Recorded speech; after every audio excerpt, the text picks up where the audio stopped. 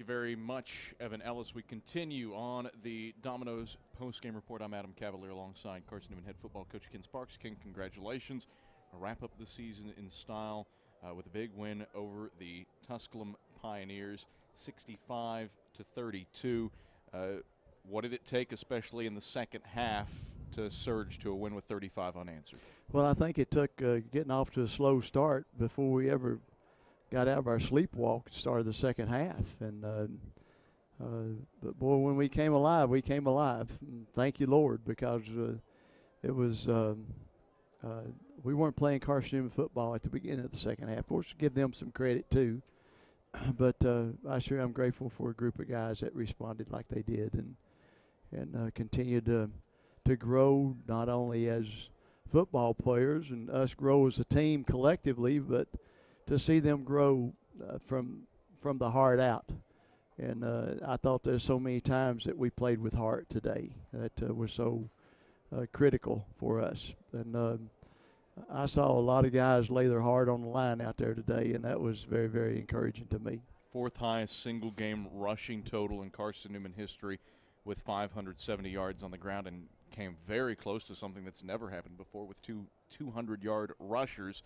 Damian Baker with 197 yards. DeAndre Thomas, first Carson-Newman quarterback with a 200-yard day since Alex Good. Wow. What about the job that those two did? Well, they did great. And, of course, you know, anytime you got somebody running the ball for that kind of yardage, that means you got somebody blocking for them. Not just somebody, but somebody's blocking for them. And I thought at times we moved the line of scrimmage the best we have all year. And our wide receivers have been amazing how they're blocking for each other, and the running backs how they're blocking for each other. And so it was a total team effort, and one that we're very, very grateful for. How do you look at the defense then? And I'll need to do some research on this, but the second halves against Tusculum have been superb. At one point, you forced 4 straight 3-and-outs, forced them to turn it over on downs twice. What did it take for the defense to step up in the second half? Well, I just think they were tired of getting the ball moved on them. And of course, you know, give credit to the coaches. You know, the offensive, defensive coaches worked really hard on game plan this week. Of course, you know, game plan, that's all it is a game plan. It has to be executed, and it has to be executed by people that's playing on the field. And so I thought that was a group of kids that really responded to what coaches were asking them to do this week. You presumably, we don't know anything yet until Sunday at 5 p.m., but presumably this puts you in the NCAA playoffs. What's the approach from this point on, looking to continue, I guess, a second season almost? Yes, and I'm going to surprise you by how we're going to get ready to do this. Does it involve blocking and tackling? We're taking Monday off.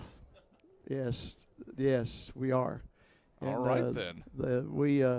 That gives the coaches a chance to – now we're going to run a little bit tomorrow and lift a little bit tomorrow and have a team celebration tomorrow and a little meal together, and we're going to have a great time together tomorrow. And then we're going to take Monday off and give coaches a chance to work on game plan. And Tuesday we'll gear it up and get ready to go. What does it say that this crop of Eagles is likely playing postseason football? Say it one more time. What does it say that this crop of Eagles it's is a miracle. It's almost a miracle. You know, it's when we were 3-2. Mm-hmm. Did you think we were going and got embarrassed over at Lenore Ryan, and then to be here 9-2, and with an opportunity to be in the playoffs? What can I say? Except thank you, Lord. Ken Sparks, pleasure as always. Congrats on the win. Thank you. I appreciate it. That is Carson-Newman head football coach Ken Sparks.